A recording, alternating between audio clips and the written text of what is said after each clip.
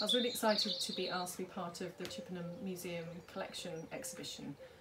It was a chance to exhibit with other local artists who I really admire, as well as artists who have lived in the area in the past and have amazing work as well. So it was just exciting to be part of that and also to have my work in a museum collection is a first for me.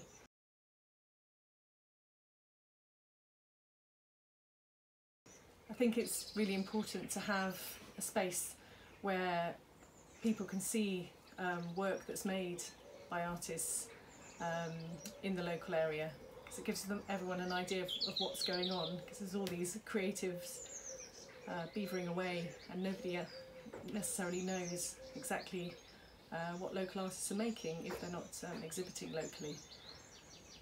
So yes, it's a chance for that.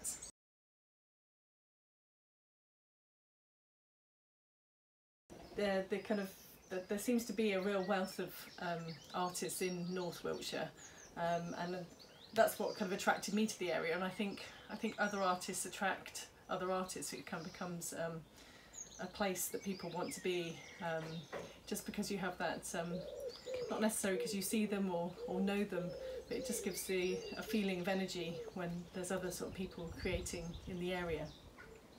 Whether that's a kind of legacy left over from the old Bath Academy at Corsham Court, I'm not sure, but it definitely has a lovely feeling in the area of lots of kind of creatives making interesting work.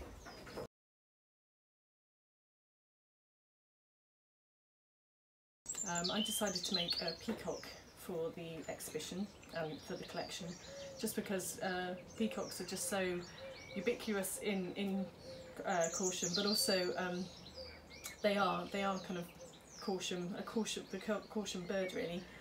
Whenever I'm out and about in Corsham, I can hear them or often see them, and I always kind of they always stop me dead in my tracks when I see them walking along the high street, just to admire their amazing plumage and stance that they take. So yeah, so I've been making sketches and I've been developing this piece around the sort of sketches I've made of the peacocks.